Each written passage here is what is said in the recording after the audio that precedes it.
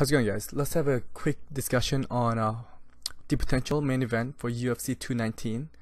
I got one for you, and if you guys have seen my thumbnail, you know who it is.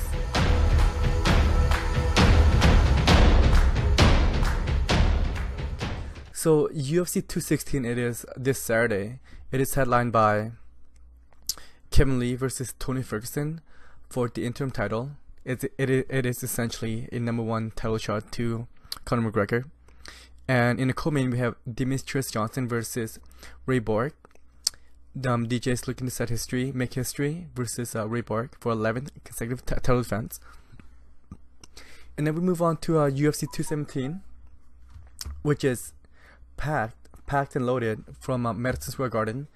We got the return of Georges St. Pierre versus Michael Bisping. And Georges St. Pierre is gonna attempt to be only the fourth man in UFC history to have two titles in two different weight classes. And then we have Joanna Jędrzejczyk, and then we have a DJ versus Cody Garbrandt. And 218, we got Max Holloway versus Frankie Edgar. Oh my goodness, that is huge in so many ways. But then UFC 219, December 30th, and it is their end of the year card. And as right now, we haven't really heard anything about it. Have we? Yes, we have. But when I said that, I mean like the potential main event for UFC 219. That's what I meant. I realized there's been a few cards that have been released. I just can't remember right now. So I asked myself, me as a fight fan, who would I like to see?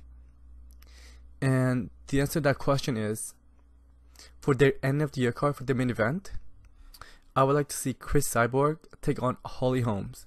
Okay, guys, that is, to me, that is the only logical choice. That is the only fight that's available. You could say that there's some Stipe, but he's not coming back anytime soon. Because the last time that the news to media is that, even from Stipe himself, he's not happy with his pay, and his team, his management team, and the UFC, they are trying to come up with a resolution. And as right now, I realize it's just a bit over 2 months away, so anything could happen. But I don't think that's, well, okay. Why not have them both? Stipe defend his title against, I have no idea. It's just the fact that I don't know who's available. And then in the co-main event, we have Chris Cyborg versus Holly Holm.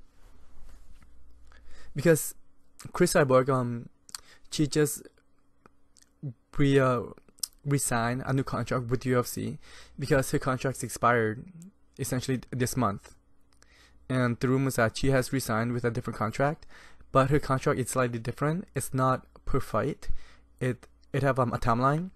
She must compete X amount within this timeline, and if she does not, then her contract is essentially expired, and she will get paid out X amount.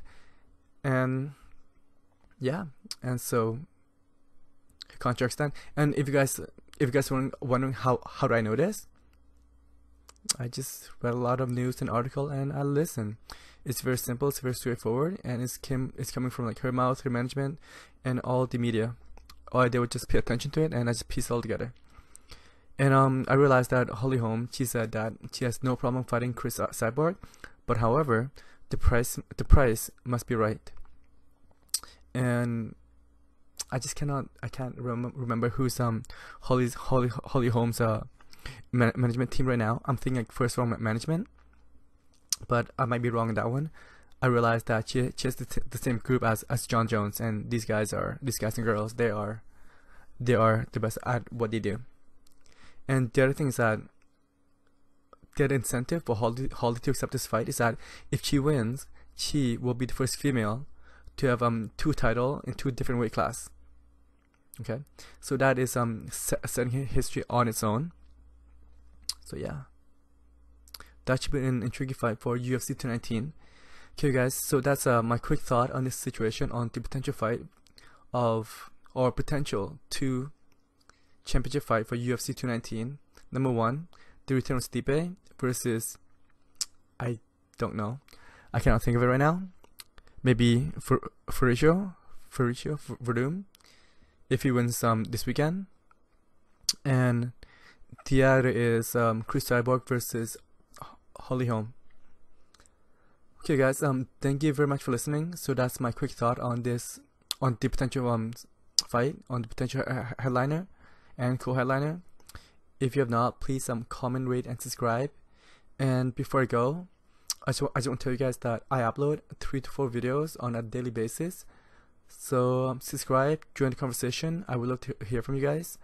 And take care. I will talk to you soon. Peace.